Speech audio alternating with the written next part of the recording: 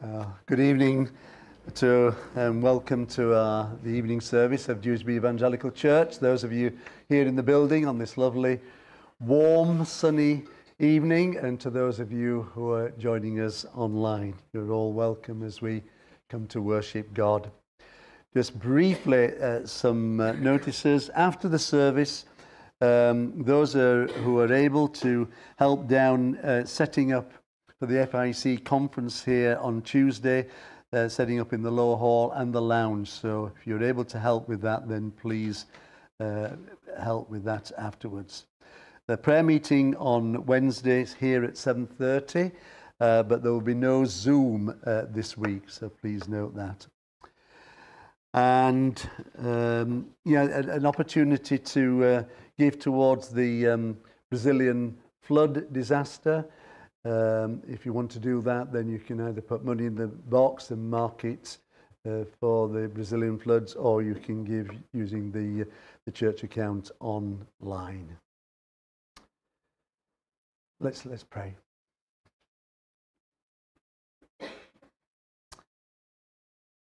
Heavenly Father, we thank you for the great privilege again that's ours to gather together this evening.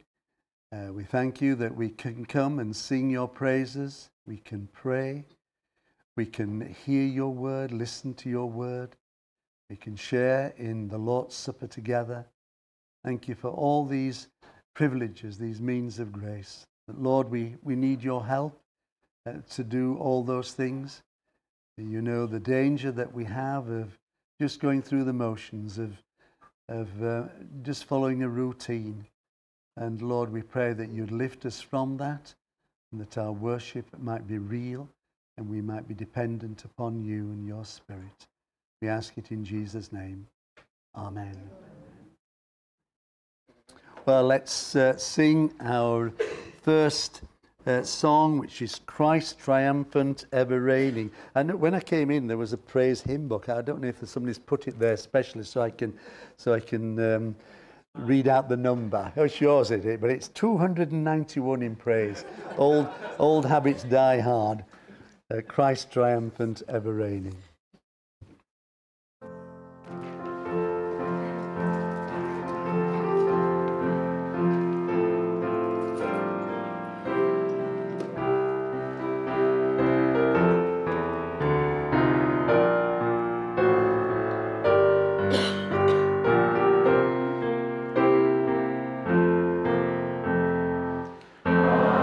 Triumphant, ever reigning, Savior of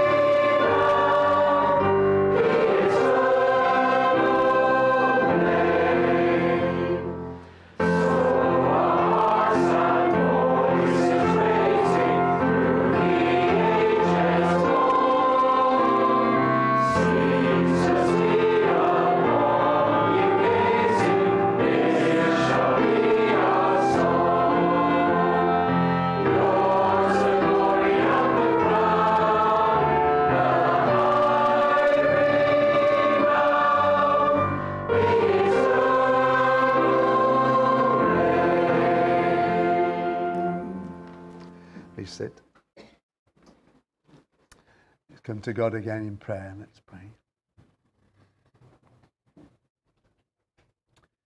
O God, our Heavenly Father, our Father in heaven, we bow before you because you are the God of creation, the God of the whole universe, the God who sustains all things, the God who works out all things, who has this great plan and purpose and is accomplishing your purpose.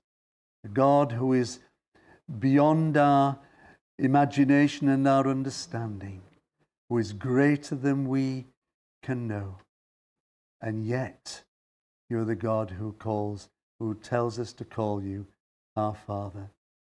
How amazing and how wonderful that is, that you are not the God who is distant, that you are not the God who is unapproachable, but you are the one who loves us and has shown your love for us in the most amazing way, and who has adopted us into your family and made us your children. Lord, we long that your name would be known throughout this earth. We are saddened when we hear your name used wrongly, blasphemed. We are sad that you are ignored and that your commands are ignored and that your gospel truth is sidelined more and more in our own nation particularly.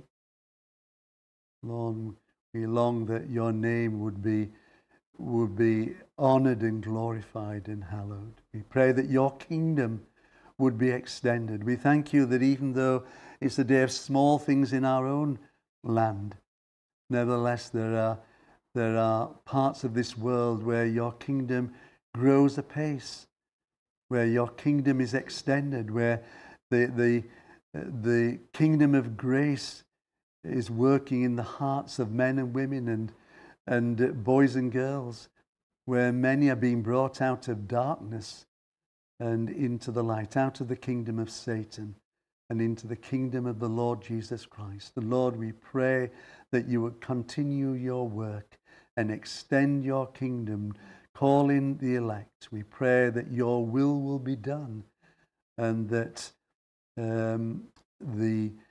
those people who come to know you would know the joy and the privilege of knowing the Lord Jesus as their King and ruler. Lord, we thank you that you're concerned about us, and that you, the God of greatness and glory, is also the God of our everyday lives. And you're the one who provides for us the food that we eat, the clothes that we wear, the work that we do, the money that we spend. We thank you that you are the provider of all these good and perfect gifts. Help us to acknowledge that, to be thankful, to give to you the thanks which is due, to recognize that all these things are from your hand, from a good God. Lord, we come before you as sinners. We sin against you in thought and word and deed. We sin against you in the things that we do not think and do and say, as well as the things which are wrong that are active. How far short we fall of your glory. And yet you had mercy upon us in the Lord Jesus Christ. We ask again that you would forgive us our sins. Thank you that our hope is in the Lord Jesus, in his shed blood upon the cross. Help us to be those who forgive others and not to hold grudges against people, but to forgive others as you forgive us. And Lord, help us in this world of danger, this world where Satan lurks, where he seeks to bring us down and to spoil your name through our lapses, through our falls. Help us, Lord, to prevail in the pressures and the trials of life. Lord, give us the grace to persevere and to know your help and strength. Particularly help those who are going through the mill for whatever reason, maybe those who are unwell, those who They've got the stresses of life, maybe their financial difficulties or relationship difficulties or difficulties at work or in the home. Those whose love for you has grown cold. Lord, would you have mercy? Would you help us, give us the grace that we need to keep on keeping on, to trust the Lord Jesus Christ, to seek to bring glory to you. We ask it in Jesus' name. Amen. Well, we're going to read the scriptures now. It's a short reading this evening, Mark chapter 12 and verses 35 to 40. Some ways we could have read the whole chapter, in fact, from near the end of chapter 11. It's all of a piece. I think it all happened on one day, but we'll confine ourselves to these few verses. Mark chapter 12, verse 35. While Jesus was teaching in the temple courts, he asked, "Why do the teachers of the law say that the Messiah is the son of David?" David himself, speaking by the Holy Spirit, declared, "The Lord said to my Lord, 'Sit at my right hand until I put your enemies under your feet.'" David himself calls him Lord. How then can he be his son? The large crowd listened to him with delight. As he taught, Jesus said, "Watch out for the teachers of the law. They like to walk around in flowing robes and be greeted with respect in the marketplaces and have the most important seats in the synagogues and the places of honor at banquets. They devour widows' houses and for a show make lengthy prayers. These men will be punished most severely." We're not going to even look at all those verses in the passage, but we'll come to that in a few minutes. Let's sing again the song Meekness and Majesty, manhood and deity in perfect harmony, the man who is God. We stand to sing.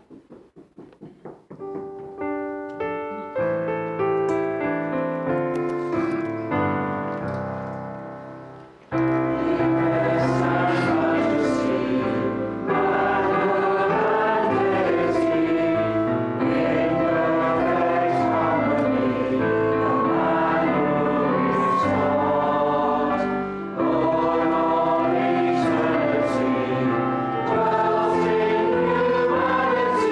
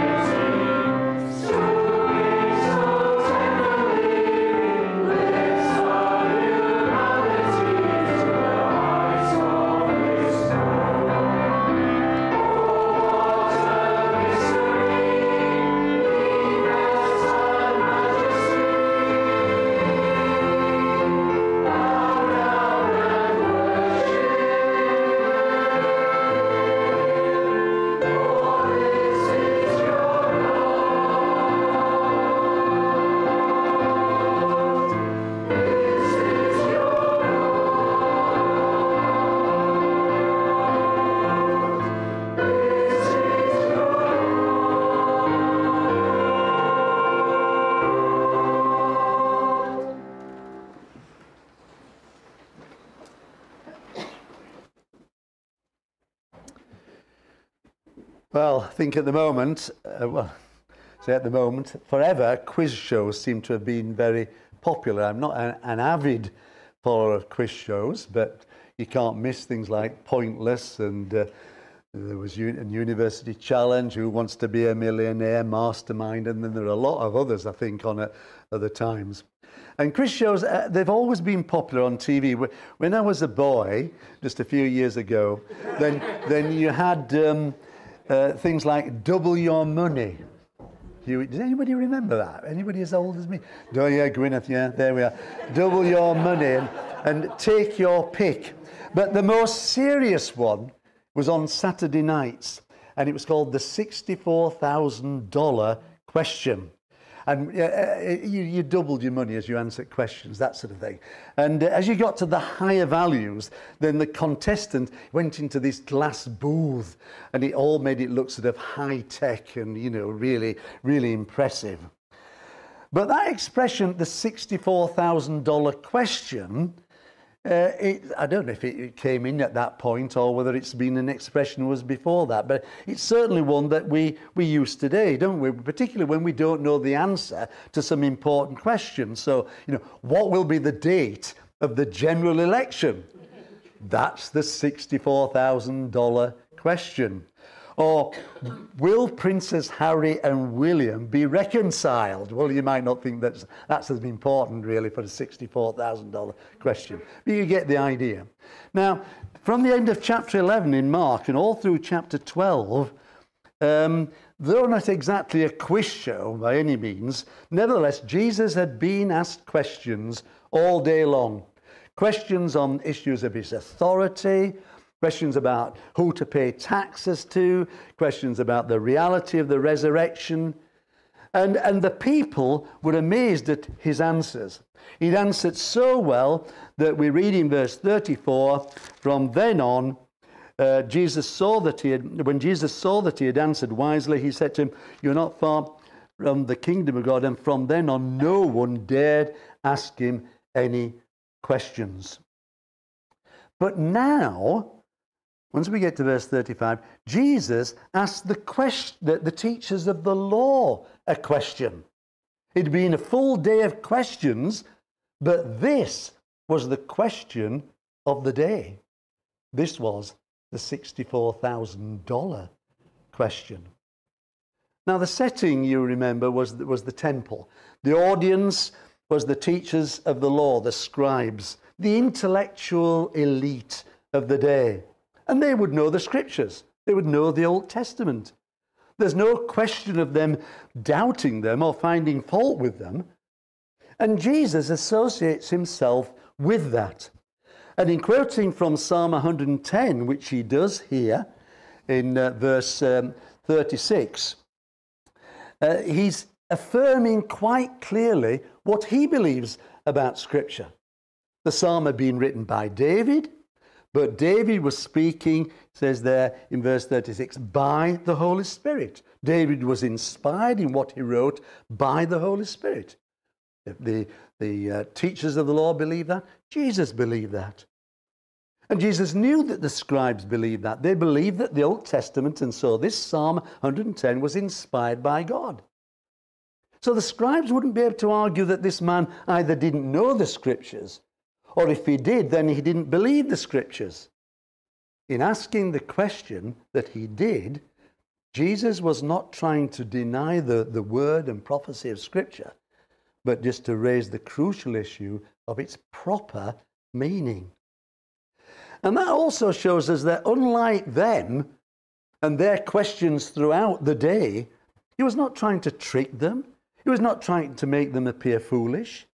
He was not challenging their knowledge of Scripture, but their understanding of Scripture, and particularly on this crucial issue of who the Messiah is. Because on the answer to that question hangs salvation and eternal life. But what is this $64,000 question that Jesus asks? Well, the answer is in two parts. Part one is clearly stated for us in verse 35, While Jesus was teaching in the temple courts, he asked, "How is it that the teachers of the law say that the Christ is the son of David?" In other words, what do the scribes mean when they say that the Messiah is the son of David? The fact that the Messiah would be born of David's birth line would have been universally accepted in Israel in Jesus' day. The truth is firmly and widely established in the Old Testament. Lots of Old Testament scriptures to tell us this. Just a few of them. Isaiah 11:1. "A shoot will come up from the stump of Jesse. From his roots a branch will bear fruit." Jesse, of course, David's father, King David's father. Jeremiah 23 verse 5. "The days are coming, declares the Lord, when I will raise up for David a righteous branch, a king who will reign wisely and do what is just and right in the land." And then finally, Ezekiel 34, "I will place over them one shepherd, my servant David, and he will tend them. He will tend them and be their shepherd. The Lord will be their God, and my servant David will be prince among them.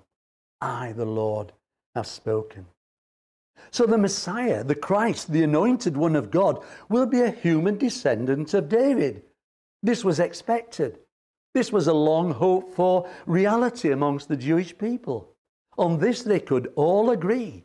The Christ is David's son and therefore human, a man. Part 2 of the answer to this vital question needs a bit more thinking about. And this is where Jesus takes his hearers and us to Psalm 110.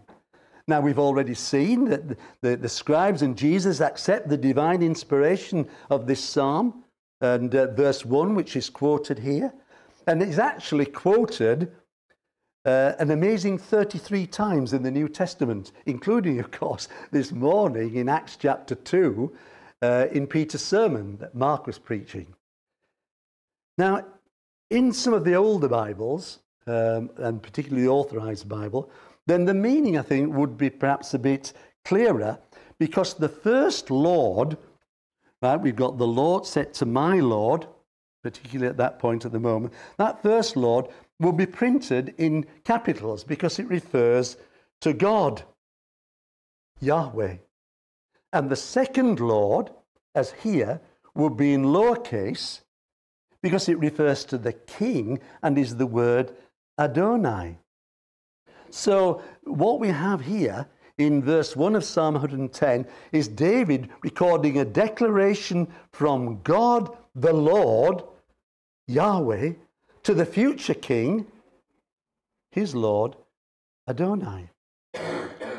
Now, where have we got to? The Messiah, the Christ, will be a human person descended from David. But he would also be someone whom David would call his Lord, his Adonai, his sovereign, his king. Everyone agrees on that, but they hadn't, it seems, thought what the implication of that was.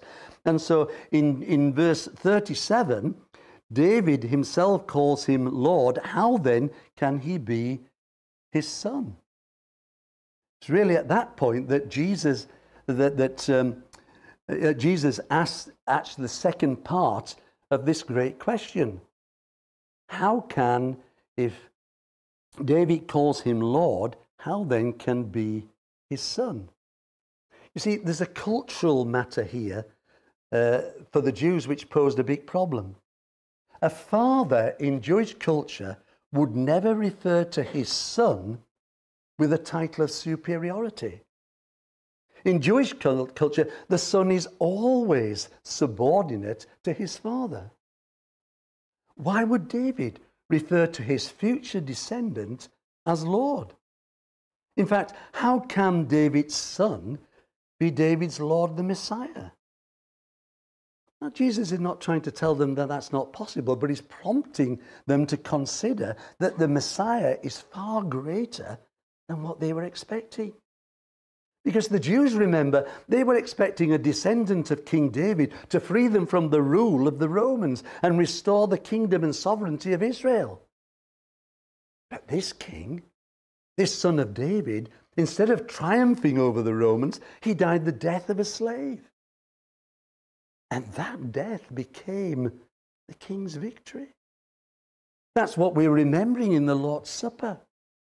The promised Messiah would be far superior to King David. David would worship and submit to him as his Lord. There can only be one explanation of how that can be possible. The Messiah is both human and divine. And Jesus is claiming to be that person. And the large crowd, we read there at verse 37, the large crowd listened to him with delight. Maybe it was the whole dialogue throughout the whole day that they were listening to, but it climaxes in this $64,000 question. But did they understand really what Jesus was saying? Because they, along with the scribes, they needed to come to the same conclusion, that Jesus is both man and God. And there was plenty of evidence of that in Jesus' life. But the scribes and Pharisees, they were blind to it. The New Testament writers clearly affirm this great truth, that Jesus is both man and God. He is the God-man. And I want us to think about his person just for our remaining time, just for a few minutes. Because as we share communion together, there can be no better preparation to think about him and his perfect suitableness to be our Savior. Because the devil will always do everything he can to downplay this great truth, the person of Jesus. Either to see Jesus as only a man, maybe a good man, maybe a perfect man, but just a man. Or to minimize the majesty and the glory and the power and the deity of Jesus in our minds.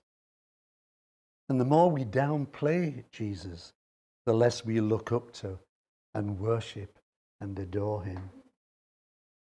Let's just think about his deity for a minute or two. Think of the names given to the Lord Jesus Christ. God himself refers to him audibly as my son.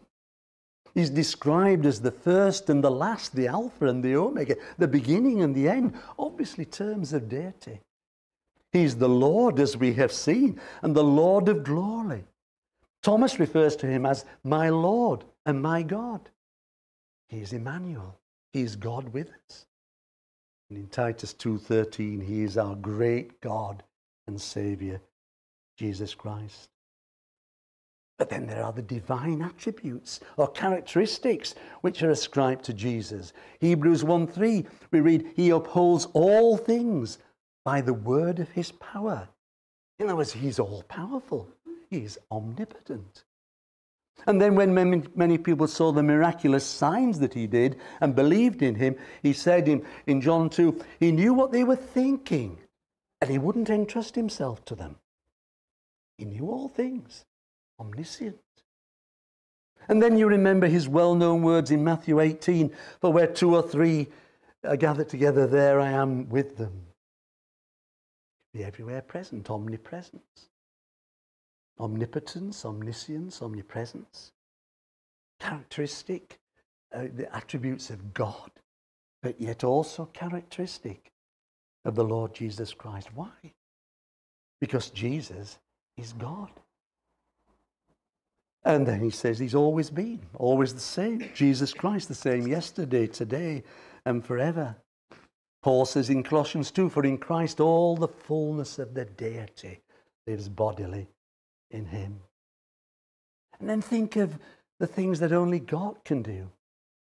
Jesus claimed the power to forgive the sins of the paralyzed man let down through the roof. Remember that? He raised several people from the dead, the widow of Nain's son, Jairus' daughter, and of course Lazarus. And judgment is committed to Jesus Christ. Then there's the Lord Jesus' own self-consciousness and claims. When he was only 12 and in the temple, he had to be about his Father's business. And in the temptations of Jesus in the wilderness, the devil said, if you are the Son of God, And Jesus never said that he was not. He accepted the devil's statement and then went on to prove to him that he was the Son of God.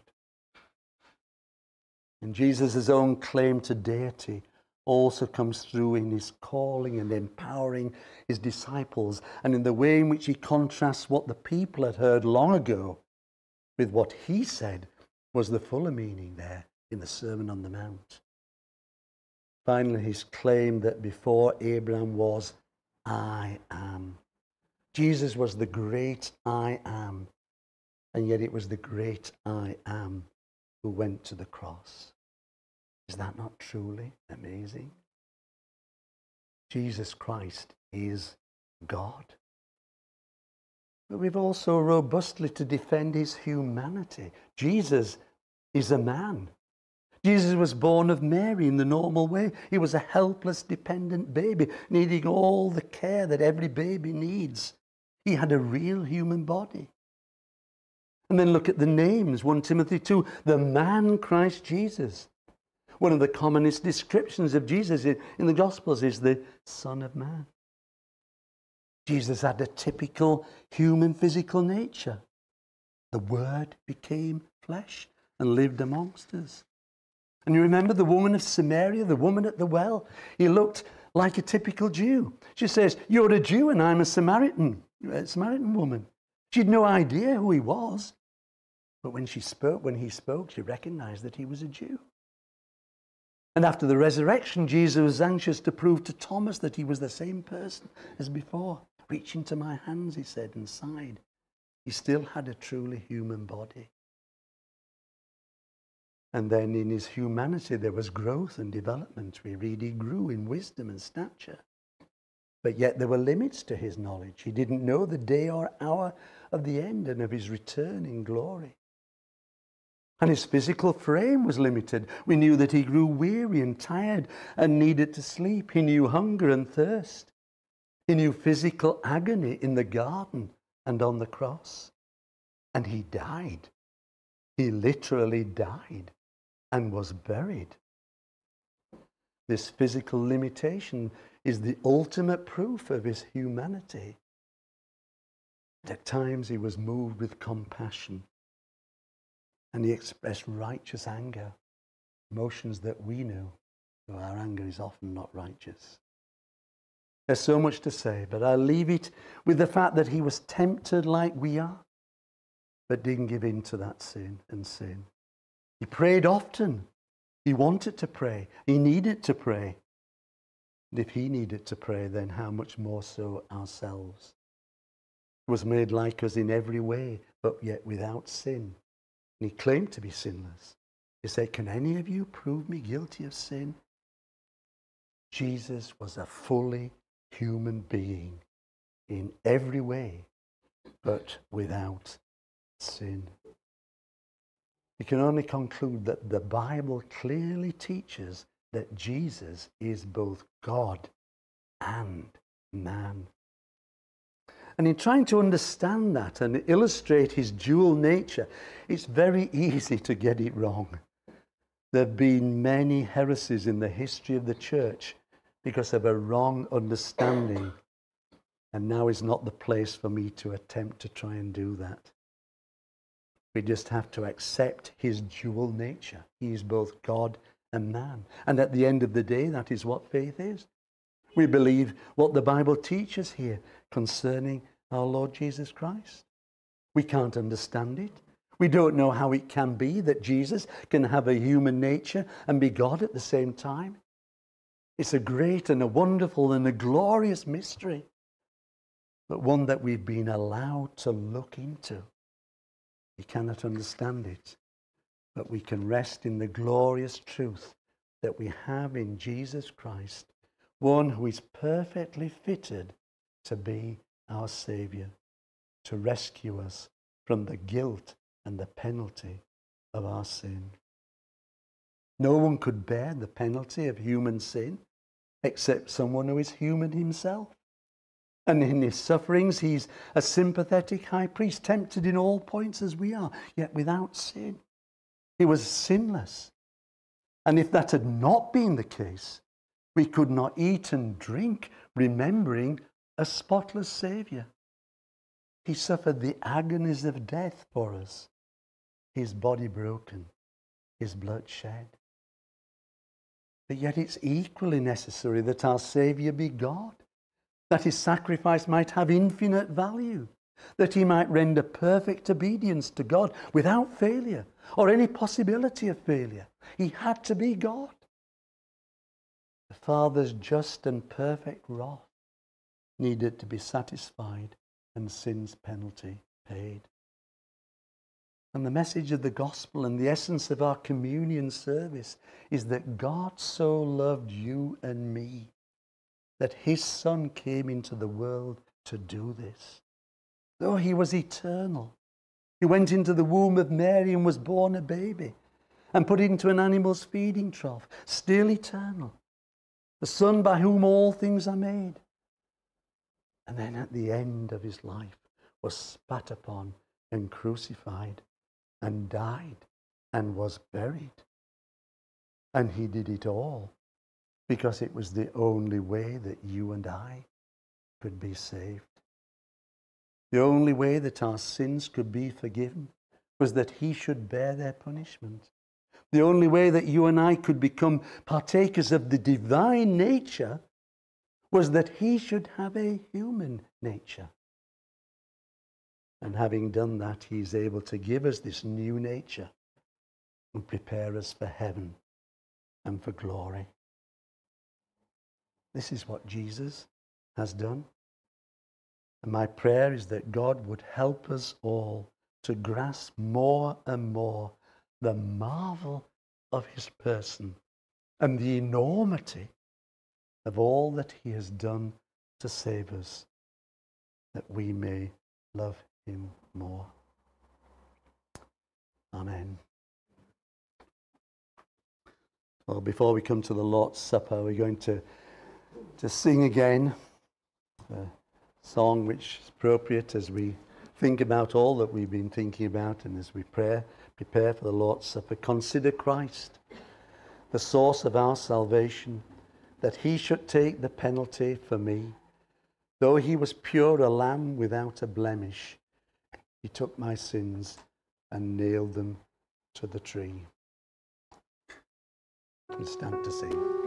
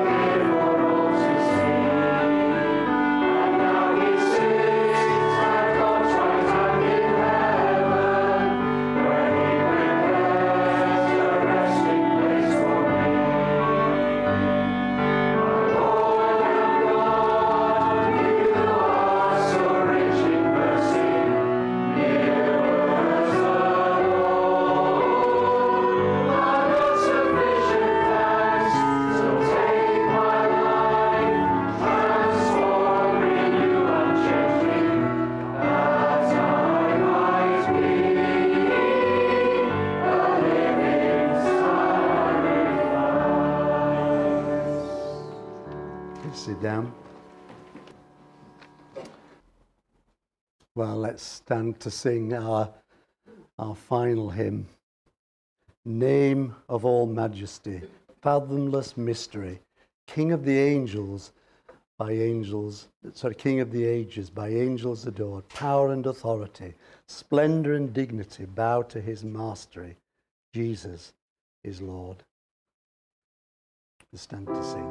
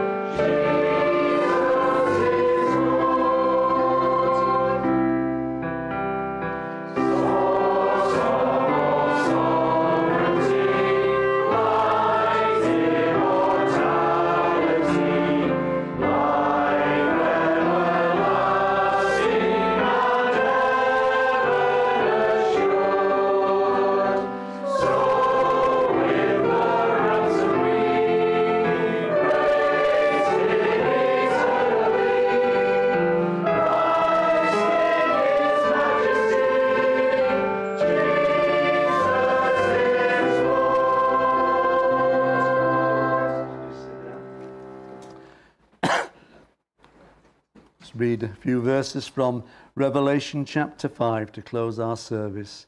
And I looked and heard the voice of many angels, numbering thousands upon thousands and 10,000 times 10,000. They encircled the throne and the living creatures and the elders.